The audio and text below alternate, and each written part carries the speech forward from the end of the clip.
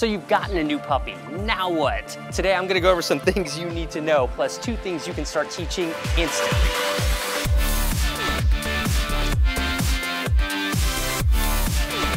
This episode is sponsored by PetFlow. Click thumbs up for Bruno the Goldendoodle, and if you have a new dog, subscribe to my channel right now. It's free and you'll be glad you did. I'm really excited about my new book, Dog Training Revolution. For the first time, I've compiled everything that you need to know to raise the best dog possible. It makes the perfect companion for my YouTube series. I'm gonna have a link in the description where you can go and pick up your copy today. Naturally, your puppy has to eat, which means you gotta pick out a really good quality dog food for them. Now, every dog has unique dietary requirements. That's why PetFlow has all of the brands. Choose your dog's favorite brand of dog food and how often you want it to be delivered, and you never have to remember to order your dog's food again. I'll have a special link and a coupon code in the description of this video that will give you 20% off of your first auto ship order. Now, let's go talk to Brittany and find out what's going on with Bruno.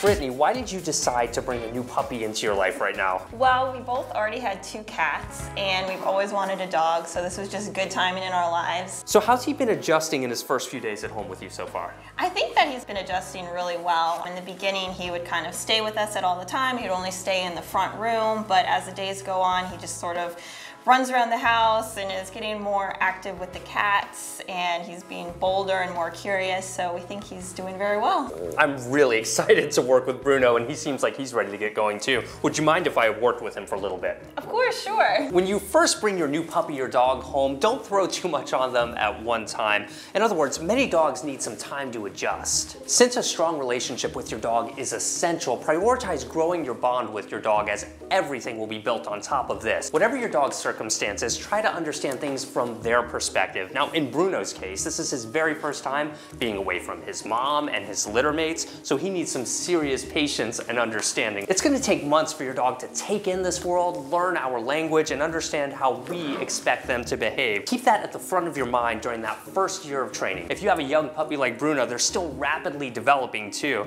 Watch out for those teeth. This puppy biting catches a lot of people off guard. If you need help getting through the puppy biting stage with your dog, I'm gonna have a video in the description of this video. One of the first things you'll want to do is teach your new dog their name so that they can begin to understand that it's their attention we want when we call them by their name. Bruno, come here! See, it's not working yet. So the first thing you want to do is just get your dog's attention on you, maybe by making a little bit of a sound like, hey. Yes, good job. Right there, I'm going to reward Bruno simply because he acknowledged me, but obviously I don't want to have to name him. We want him to understand what Bruno means. Now I'm gonna do the same thing, but this time I'm going to introduce his name. Bruno, yes, good job. Bruno.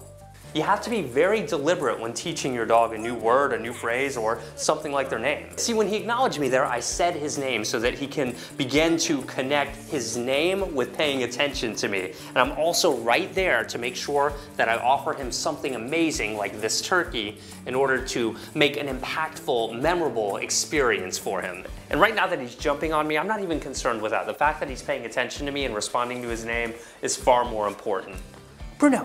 Yes! Oh, did you see his eyes just snap up to me when I said his name right there? He's doing really well really quickly on this. Since when you're with your dog at this age, they're definitely in a supervised situation, you'll have lots of opportunities to reward them for giving you their attention voluntarily or when you call their name. Really take advantage of this, catch them off guard as often as you can, and reward them heavily when they stop what they're doing to pay attention to you or respond to their name. Now I'm walking around here just to try and mix things up a little bit so that he starts to generalize that I still want him responding to Bruno when I'm walking around, when we're outside, and so on. So it's important to practice these things before you expect them to associate these behaviors in general everyday life. If you've gotten a new puppy, you're probably going to want to teach them how to sit pretty early on. Many dogs will do this pretty instinctively, but the idea is that you can teach them how to sit specifically when you ask them to do so. Sit is so important because you're going to ask them to do this time and time again. So it's worth putting in the time right now to get it looking really good. It's easiest to teach your dog sit by luring them into position. You really want to use that nose and a really good currency like real turkey or real chicken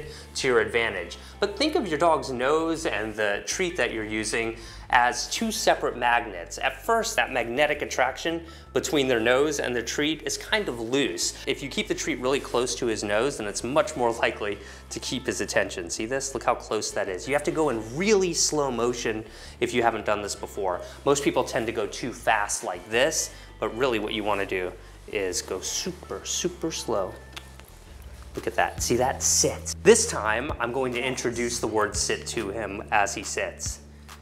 Yes, sit. Most dogs are going to pick up on this really fast, so you should be able to start phasing out the lure pretty quickly on something like sit anyway. So watch this. Sit. Good job. See, he anticipated because we practiced several times in a row. Bruno. Yes, good. Gave me his attention when I called his name. Sit. Hey, that looks really good. Let's go for some bonus content now and see if we can teach Bruno how to lie down. Sit. Good.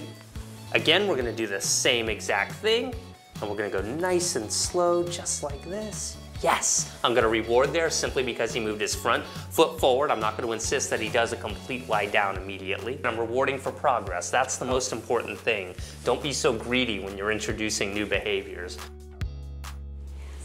Yes. Excellent job. Now, with some dogs, this might take a few days. Other dogs, it might take a few minutes. It really just depends on a variety of factors. Make sure you check out my brand new book. I'm gonna have a link in the description so that you can pick up your copy today. Give Bruno a big thumbs up. He did terrific today. And subscribe to my channel. And set up automatic pet food delivery at petflow.com. I make lots of puppy videos because I know that if we can get dogs on the right path while they're young, then they'll have less issues in the future. Help me continue to educate people about raising the perfect puppy by contributing to my crowdfunding campaign on Patreon. All of the links to everything I've talked about in this video will be in the description. What a fun training session this was. If you have a puppy like Bruno, you probably need help with puppy biting, house training, and introducing the leash to your new puppy. Check out these videos, and I'll see you guys in the next episode.